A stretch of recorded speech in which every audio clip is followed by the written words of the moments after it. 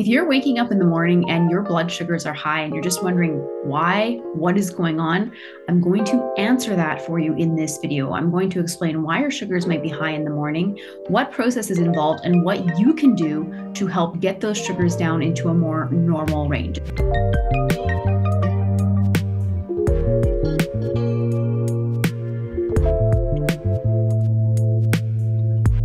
Hello and welcome back to the channel. Now, in one of my previous videos, I talked about insulin resistance and I talked about a novel way that you can help lower your blood sugar.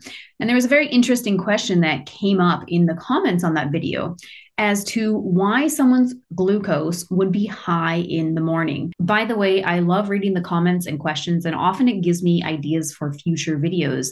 This channel is here to serve you. So if you do have questions, don't be surprised if that pops up in a future video, because often the questions that you're asking are questions that a lot of people have. So it really helps me, and please keep the comments and questions coming. Now, when we're referring to type 2 diabetes, we know that this is largely a problem of insulin resistance. With type 1 diabetes, we see the actual destruction of the beta cells in the pancreas that are responsible for producing insulin. But type 2 diabetes is different, and the prominent feature of type 2 diabetes, as I said, is insulin resistance. But another feature is that we see high sugars in the morning, and we actually see the liver producing sugar overnight. So I'm going to explain the process behind this, and I'm also going to give you some key tools that you can use to help to maintain a better blood sugar reading in the morning. Now, sometimes this can involve medications, but there are also non-pharmacological or non-drug measures that you can do yourself that do not involve medication that will have a positive impact on your blood sugar and therefore your A1C, which is your measurement of blood glucose over a period of about 3 months, which is a fairly standardized method that we use to help measure how your body is managing type 2 diabetes. Let's start by talking about the liver.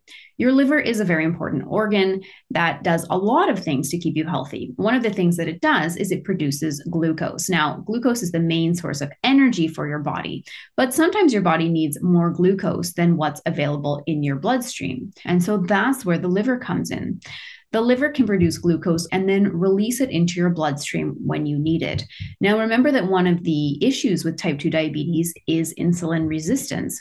So this doesn't mean that there's not enough sugar in the bloodstream, but what happens is your cells become less responsive to that sugar, and your cells are unable to take this sugar into the cell. And so the cells start releasing signs that say to the body, I need more sugar, I need more energy for the tasks that I have to do today.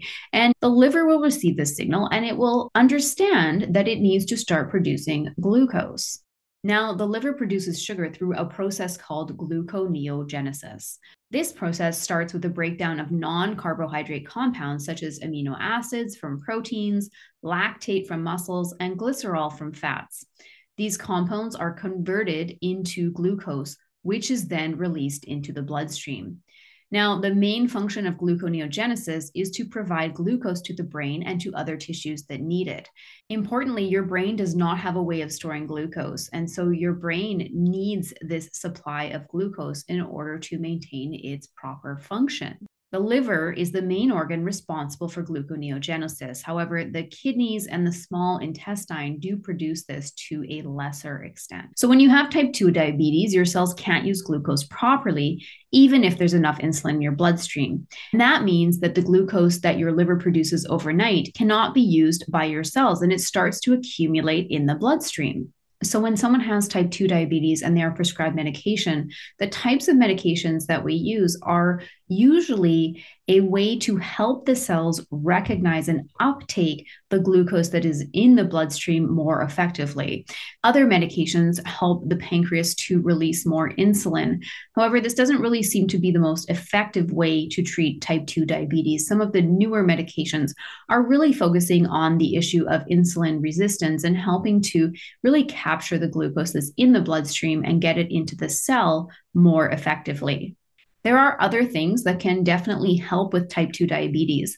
Lifestyle changes, such as eating a low carbohydrate diet, has been showing excellent evidence to even reverse type 2 diabetes in some cases.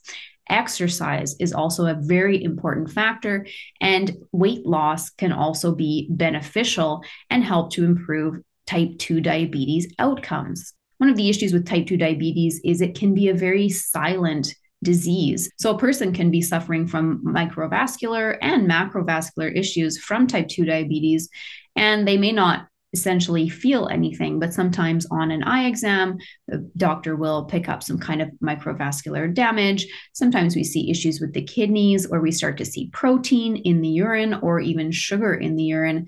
And this can all be a sign that the body is having an issue with insulin resistance and high blood sugar. And if this cannot be treated with lifestyle measures like diet and exercise, you really do need some type of intervention to help to prevent any permanent damage in the body.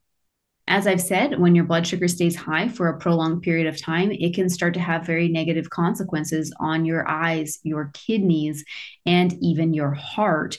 It can even affect nerves and cause nerve damage, which is why we do see people who have diabetes who end up with foot ulcers or loss of sensation in different parts of the body because it can damage nerves. High blood sugar is also an issue because it can decrease immunity and decrease your body's ability to fight off infection. It decreases the activity of certain cells called phagocytes that are responsible for eliminating different pathogens and fighting off infection in the body. So this is definitely something that needs to be dealt with, and you really do need to get those sugars down in order to maintain a healthy body and maintain your body's ability to fight off even minimal infections. So if you have type 2 diabetes and you are noticing that your sugars are high in the morning, you can definitely start to implement lifestyle measures like exercise. Even walking for 20 minutes a day can have a big impact. Eating a healthy, balanced diet, getting exercise, and importantly, also stopping smoking, which is not easy, but it can be done, are very effective things that you can do to help prevent complications from type 2 diabetes. Also, you may want to talk to your doctor about medications. Sometimes these medications can be used for a shorter period of time while you implement other lifestyle measures. They don't have to be used for your lifetime, but sometimes they do just help to prevent any further damage from sustained hyperglycemia. So there you have it. The liver is working during the night, and if it's getting the signal that your cells are not getting enough sugar, it's going to dump sugar into the bloodstream overnight, and you're going to wake up in the morning even before eating any breakfast or any carbs of any kind, and you're going to wonder why your sugars are high in the morning. So someone who has managed their diabetes well will start to notice that their blood sugars in the morning are coming down, and that can be managed with medication or lifestyle factors. Often both are very helpful, and they can help you to prevent the complications from type 2 diabetes that can sometimes be lifelong. If you'd like to know more about type 2 diabetes and even type 2 diabetes reversal, there's some excellent research that has been released recently, and I will also put some resources for you. I hope this has been helpful, and I hope that it's answered that viewer question. Keep the questions coming. Thank you so much for joining me. Take care and stay healthy. Bye-bye.